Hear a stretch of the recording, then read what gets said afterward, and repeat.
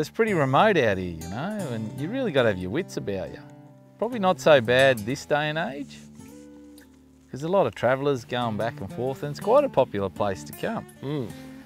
But back in 1963, the Page family, you heard of them? I have actually. Yeah. Now that's a sorry tragedy, isn't it? That's epic. I know. Mum, Dad, 3 kids, all 3 boys. They're driving along, right? They've got fuel, they got water. They're heading north. Now, car breaks down. Well, it sort of semi-breaks down. They can only get second gear. There's something to do with the gearbox, a problem with the gearbox. And he knew straight away that if they couldn't get it out of second gear, they would burn too much fuel. And sure enough, they keep heading down the road, and before long, run out of fuel. Oh, is that what happened? Yeah, so he's run out of fuel. Seriously? Yep. Now at this stage, they got food, water, but it's peak summer. Smoking hot. Over 40 degrees every day. Smoking hot. And they think, right, first thing we do is we'll get some water. So they head for what they see as a windmill, right? And I think it's maybe a few Ks off the road. They head over with a drum, they fill it up with water, and they come back to the vehicle. Mate, if you break down, stay with your car. vehicle. Well, Number 1 rule. Number 1 rule. Well, anyway, they stayed with the vehicle for 2 days.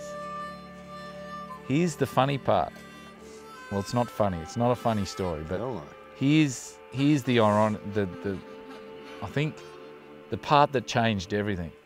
On the second day, they took him, his wife, and the 3 kids, and they thought, let's walk to the nearest station, because his son had been working around here as a jackaroo, right? So he knew.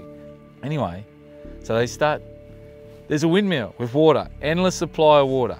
The vehicle, team of wild horses wouldn't have got me away from that spot.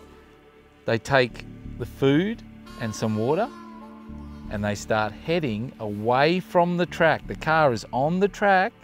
They head away from the track into the bush, into the desert. For some reason, the daughter, which lived in Adelaide, alerted the authorities within a few days.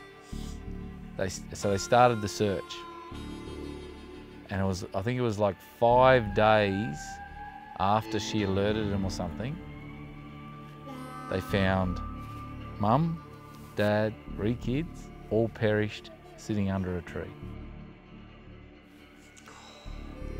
Out in the desert. That's horrible.